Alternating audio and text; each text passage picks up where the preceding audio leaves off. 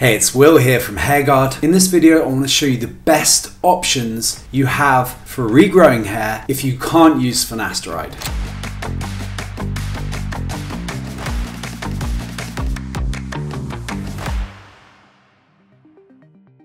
Now, there's a number of reasons why you might not be able to or even willing to use Finasteride. The absolute most common reason is because of the side effects. Another reason is that you're looking to have children in the near future. Most doctors will recommend stopping Finasteride whilst you're trying to become a dad. Some of the most common side effects of Finasteride include sexual side effects. Finasteride can cause damages in sexual function, such as decreased libido, erectile dysfunction, and decreased semen volume. These side effects may improve over time or with discontinuation of the medication, but in some cases they may actually be permanent. Breast enlargement or tenderness, headache, dizziness. There have been some reports of Finasteride causing depression or other mood changes in some people, and allergic reactions. It's important to note that not everyone will experience side effects from Finasteride, and the severity and duration of the side effects may vary from person to person. In addition, some of the side effects may improve over time or with discontinuation of the medication. Before we get into the main part of the video, let's just touch quickly on the good side of Finasteride, which is that it's the most cost and time effective treatment out there, hands down. It's no longer expensive to buy, with the generic versions being available, and it's very easy to commit to a treatment plan of taking a pill once a day. It's also just really effective for basically everyone with male pattern baldness. However, if you're watching this far in the video, it probably means that you've already decided not to use it. So what's the best hair regrowth protocol for people like me who can't use Finasteride? Right, so the first thing is, before you completely give up on the 1 milligram Finasteride dose, it's worth learning more about microdosing. Finasteride can be very effective even at a much lower dose. You may be able to reduce the side effects without reducing the effectiveness, just by reducing the dose. This also reduces the cost as well, which is great. Of course, this isn't medical advice, so make sure to speak to your doctor first. Microdosing is a great option, and in Korea, the standard dose is actually 0.5 milligrams daily, but people often go to 0.25 milligrams daily, which is a quarter dose, or even lower, and still see good results, but with lower side effects. Next up on the list of things to think about is topical Finasteride. There's some evidence that applying the Finasteride topically can result in less systemic side effects. After all, we only need to reduce DHT in the scalp anyway, so why not just apply it to the scalp directly? Unfortunately, it's not quite as simple as that, as the Finasteride will go systemic and may also give you side effects when applied topically. But what if you apply the same principle of microdosing to topical Finasteride? That actually could work. What do you mean by that? You could fairly easily start with a very low dose of topical Finasteride and go upwards from there, or simply reduce the Finasteride dose until the side effects go away. Okay, Dutasteride. The alternative is to try Dutasteride, which is similar to Finasteride. However, there's really not that much evidence that you're likely to get less side effects from Dutasteride.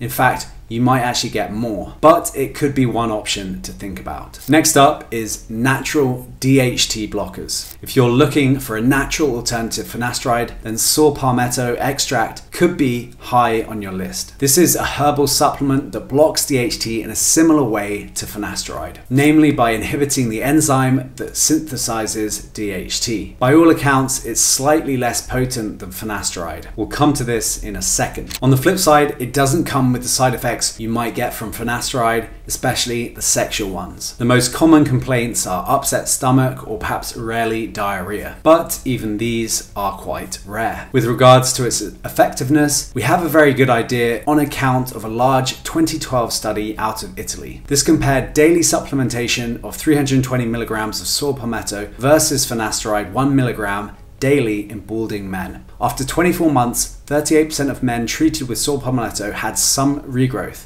This compared to 68% for the Finasteride group. So Finasteride had a clear advantage in terms of regrowing hair. But bear in mind that the extra hair you'll get from Finasteride will not really be a lot to begin with. The major strength of Finasteride is that it stops further hair loss. And in this regard, saw palmetto proved almost as effective as finasteride. Only 10% of men in either group experienced further hair loss over the 2-year study. So if you want a mild, non-pharmaceutical alternative to finasteride, saw palmetto might make sense to stabilize your hair loss. Other plant-based DHT blockers include stinging nettle, reishi mushroom, and rosemary extract. You can then complement any of these natural DHT blockers with different treatments that are more potent at regrowing hair. Keep in mind that natural DHT blockers are much less standardized. A plant-based solution will contain thousands of compounds that are not really targeted, so then you also have to worry about the source quality. Natural DHT blockers can work for some people, but there are additional questions which you don't have with a prescription drug like finasteride.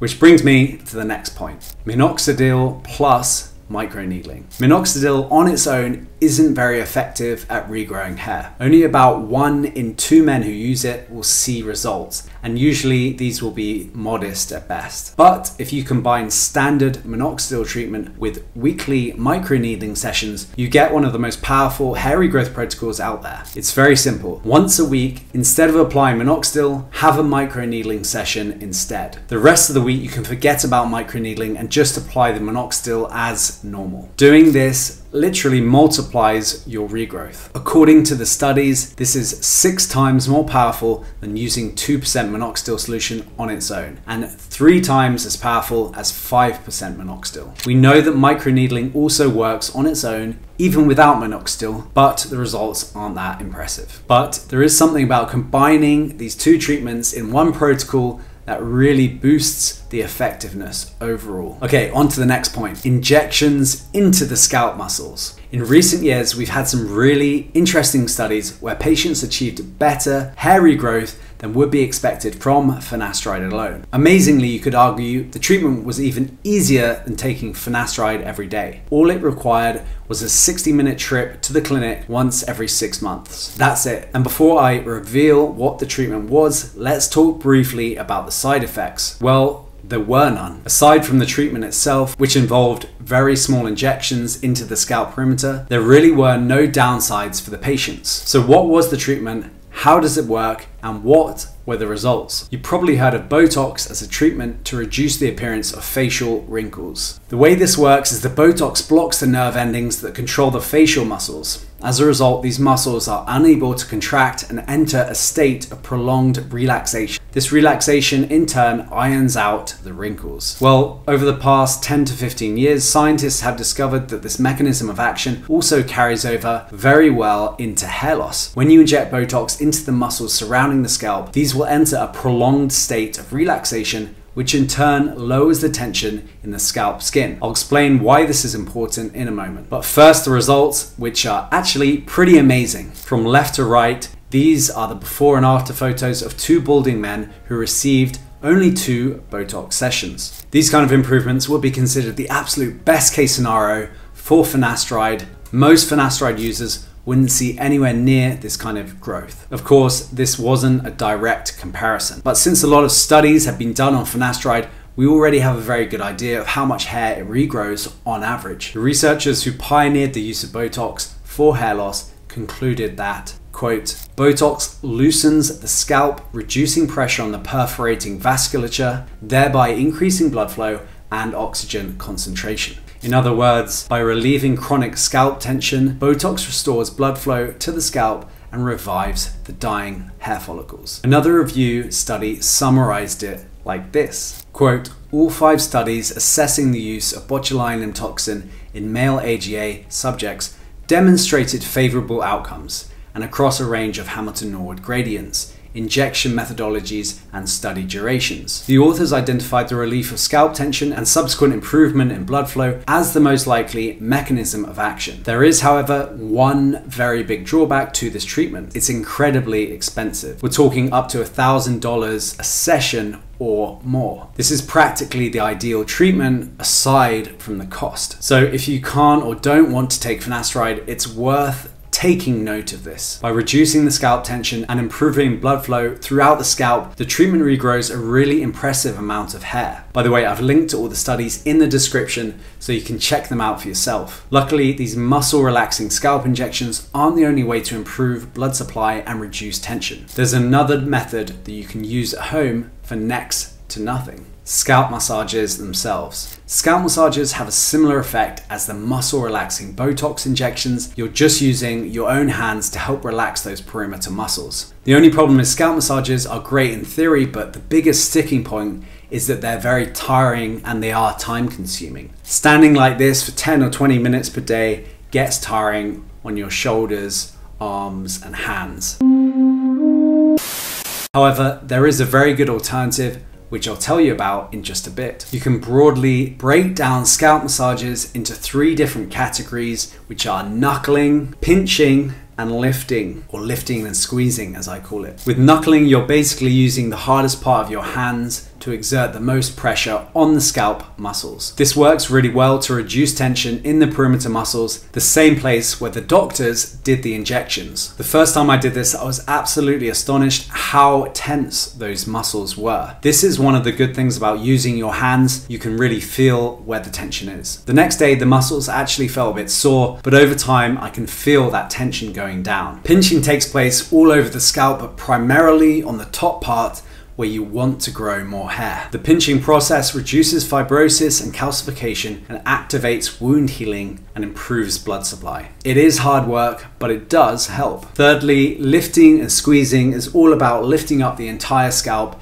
and reducing downward tension. You'll need both hands at the same time lifting upwards. So ideally you want to be doing scalp massages for at least 10 minutes per day, and then over a few months you'll start seeing a difference to your scalp and your hair. Alternatively, use the HairGuard fully automated scalp massager. It's our one-of-a-kind hands-free scalp massager designed exactly for this purpose. It now comes with a Grow Box, which is a battery-operated, rechargeable and programmable box. Basically, you can sit back, relax and let the Grow Band do all the hard work of massaging your scalp whilst you just get on with life. The Grow Band is only available on hairguard.com and there's currently a waiting list due to high demand, but I recommend going to the website to learn more. One fascinating thing about improving the blood supply is that there's evidence to show that it may even help reduce DHT. Some scientists have suggested that well-oxygenated tissue might favor the conversion of testosterone to its other main metabolite, estradiol, rather than DHT. So by improving the oxygen concentration of the scalp tissues via better microvascular circulation, you could actually help reduce DHT in those tissues too. Now that is a cool, natural way to reduce DHT with 0 side effects. Okay guys, that's it for this video. I really hope this helps if you're one of the many men who can't use finasteride or just don't want to. Finasteride is a great solution for a lot of men, but it's just not for everyone for various reasons. I'd love to hear your thoughts, so leave a comment below and also let me know what topic you want me to cover next. If you've experienced side effects from finasteride or simply can't use it for one reason or another, drop us a comment about your experience. Leave a question below and let me know. See you in the next video.